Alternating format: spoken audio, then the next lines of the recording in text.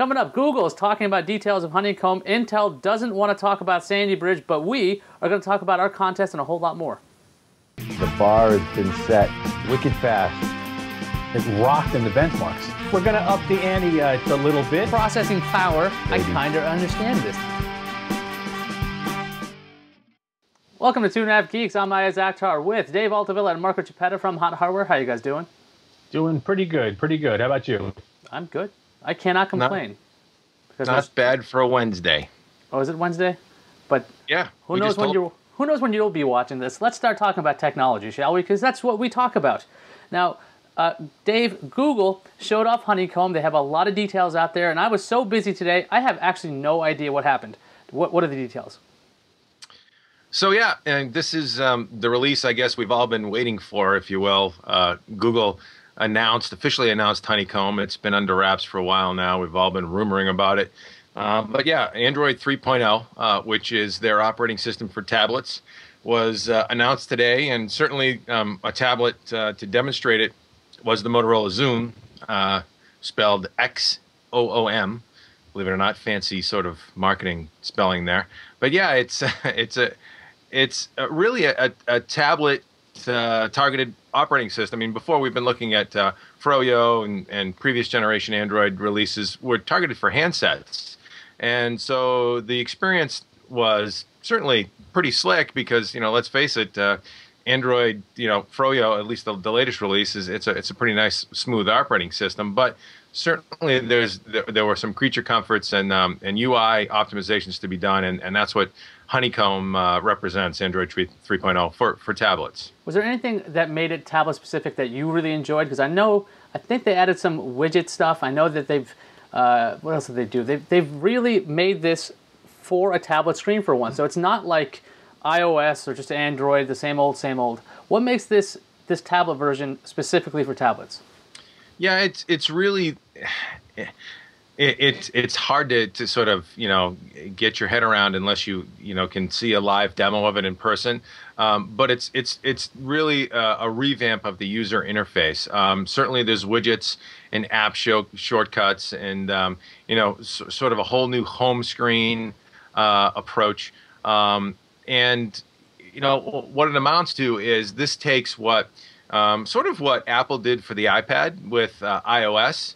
Where they went from the handset and iPod interface to their larger tablet form factor. It's sort of the same sort of migration of that platform that was initially optimized for the small screen, now on something 10 inches or of that size. So really a larger high resolution interface, or I should say a higher resolution interface with better optimized graphics and a slicker UI for the larger screen for more real estate. And I think moving forward, we're going to see this is where the tablets now in the Android space, everything else we've been looking at iPad and oogling over that, and the markets have been clamoring after Apple's stuff for a long time. Now we're going to see the Android tablets really take over. This is going to really give Apple something to sweat. And competition's great, and we're happy to see it, and we can't wait to get our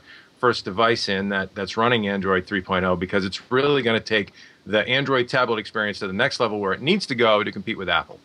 Now, Marco, let's talk about graphics cards, because every time I go to you, you talk about graphics cards. Are you ready to talk about I'm ready. I'm ready, but this article is very different than some of the previous ones that I've done. That's right, because this is the AMD Radeon HD 6970M with Eurocom. Right. What is Alphabet soup. So what's really interesting about this article, because it's kind of one of those situations where the stars aligned, and we were able to test not only single GPU, but dual GPUs in a notebook, and also use the same notebook as the test platform to test AMD and NVIDIA mobile GPUs. So we got this just ginormous monster of a notebook from Eurocom, the Panther 2.0. It's a Clevo whitebook packed basically with desktop components. And our man Mike Lin tested the Radeon HD 6970M in single card and Crossfire, and the NVIDIA GeForce GTX 470M in single card and SLI and got to do a true, apples to apples comparison between two competing GPUs. And what did you find out when you compared both of them? So compared to, the stuff we had in-house, the 6970M was a notch ahead of the GTX 470M. Virtually across the board, there's some instances where the 470M can catch up, whether it be in single card or multi-GPU. But we should point out that the 6970M is AMD's top-of-the-line mobile GPU right now. NVIDIA has a couple of higher-end units either here, the GTX 480, or coming, which is the GTX 485M, but we just didn't have access to those to test in this platform. So what we basically show is that AMD's high-end is a notch ahead of the 470, but how it compares to NVIDIA's top-of-the-line, we can't say just yet, but it should be pretty competitive. So any chance these things don't kill batteries right away? No, this machine barely, with two GPUs in there, it barely gets a half an hour battery life. Mike basically says, consider the battery in this notebook nothing more than a UPS. You should be using it plugged in. Well, if you want your battery to last a long time, you could use something like a Sandy Bridge processor. If it works, though, I heard Intel had a huge problem with, I think, a design flaw with Sandy Bridge. Dave, what do you know about that? Yeah, Intel's got certainly their hands full with this one. And we should also note, by the way, before we move on, that the GTX 485M is in-house, and we're testing it. And so stick around for updates on that. We're going to have a new update for you. Yeah, it's just in a different notebook. That's all. Stuff. Yeah. So, and yeah, Intel's got issues with the desktop side of things. And it turns out the P67 chipset, which supports the new Sandy Bridge processor, has a small issue with the SATA block in the I/O South Bridge. Turns out, believe it or not, it's not the SATA. It's not a SATA 6G issue. It's a 3G SATA, the original, first gen SATA, 3 gigabit per second, which is actually SATA 2. Excuse me.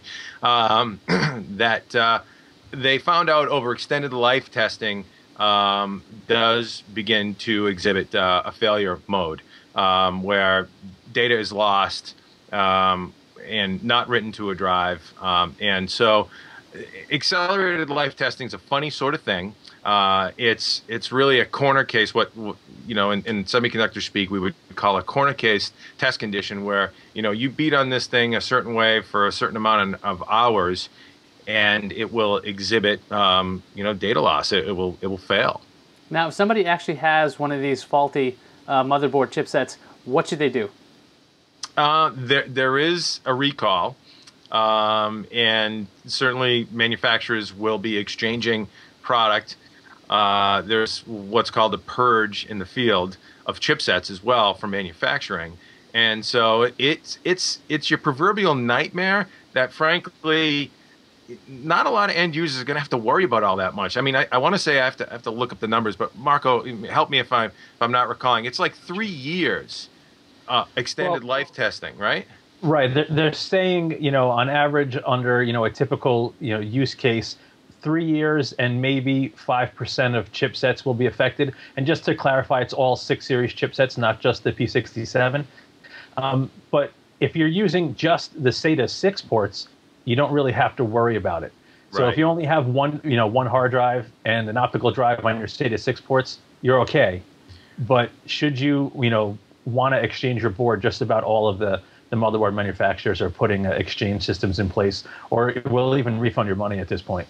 Well, and let's face it, who's going to have? I mean, I guess certainly there are some users that are going to have these boards after about 3 years or so, and shaking and baking them that long. But really, it's a headache for Intel more than anything, because, frankly, do you have to go scrambling to return your motherboard? Probably not. But Intel is going to suffer a $300 million loss in Q1 revenue on this thing, and a $700 million cost of exchanging hardware in the field, of recouping the hardware damage for the manufacturing partner. So it's $1 billion net that Intel's going to suck up over this failure issue. And from a manufacturing perspective, it's a total nightmare. From an end user perspective, I don't think so much. Oh, sounds like a bummer.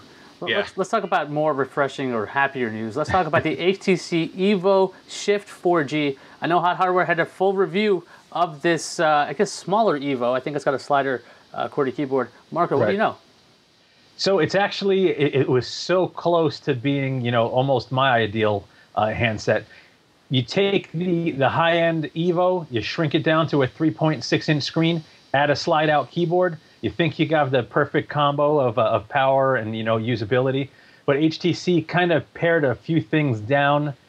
It's got an 800 megahertz chip instead of a 1 gigahertz chip. Okay. It only comes with 2 gigs of extra storage. But what's interesting is throughout the testing, it's only really a notch behind the 1 gigahertz chips. You'd think with a 20% reduction in clock, the thing would be 20% slower than a lot of the 1 gigahertz phones out there. But we're finding that's not really the case with the mobile handsets, whether it be due to software optimizations or what have you.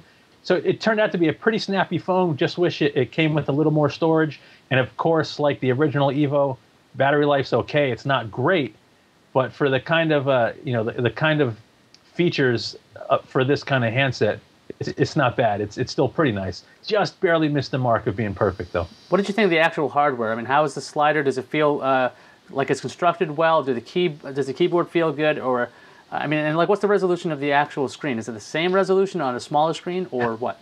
Yeah, let me just double check, because Julie's the one that did the review, but I did have my hands on one. The screen is, what is the res? I don't see it, but I believe it's 800 by 480, just like the larger screen. Okay, but it's a smaller space. Smaller space, but you know, most of the phones that aren't an iPhone are 800 by 480. That's kind of the popular res in that form factor. Mm-hmm. The issue with the keyboard, you know, the keys don't have a lot of travel. It's kind of a really thin keyboard, so it does take some getting used to, especially if you've tried the Samsung or like the HTC Tilt 2. The keys are much more tactile and have more travel. But once you get used to it, it's okay. It's not bad. HTC makes some decent hardware. Now, what in particular stopped this from being one of your favorite phones? Well, for me personally, I wouldn't buy a phone if it wasn't the high end on the market at that point. So if it had a faster chip, if it came with more storage, only comes with 2 gig, and it had better battery life, it would kind of be ideal. But it's just not quite there in those 3 categories. Still a great phone, though. All right, let's go talk about our contest, shall we, Dave? Sure.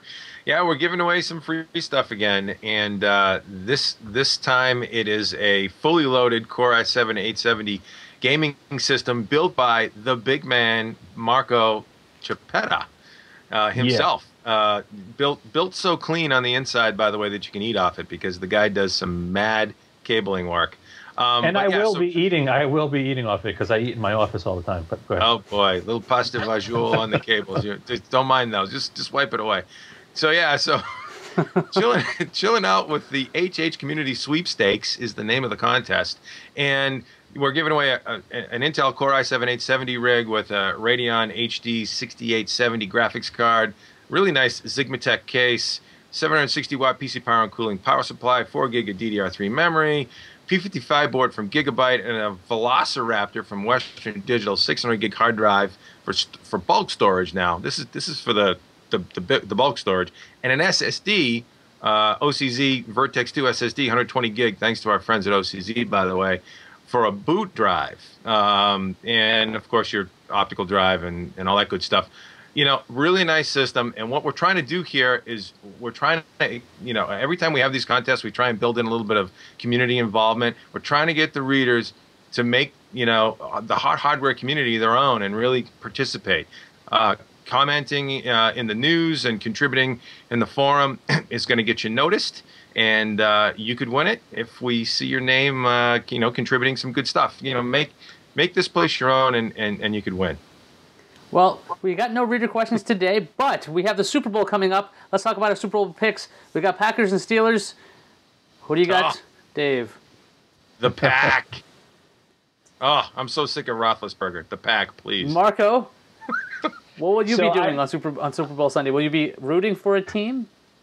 Or I'll be eating pizza and wings while the people I have coming over are rooting for a team. I follow no sport but boxing. I'm just using the Super Bowl as a reason to throw a party. But, you know, I'll go out on a limb, and I'm going to say Steelers. I did watch the playoff games, and both Green Bay and Pittsburgh, they kind of only played for 2 quarters. So I don't see either team kicking ass for all 4 quarters, but I think Pittsburgh's going to be a little tougher. How festive. You're going to play hostess, are you, Marco? Yes, I'm going to play hostess and have some wings. Fantastic. I'm picking the Steelers because there's no way the Packers are winning this. Oh, come on. It's not going to happen. Little cheese, man. They're not going to do it.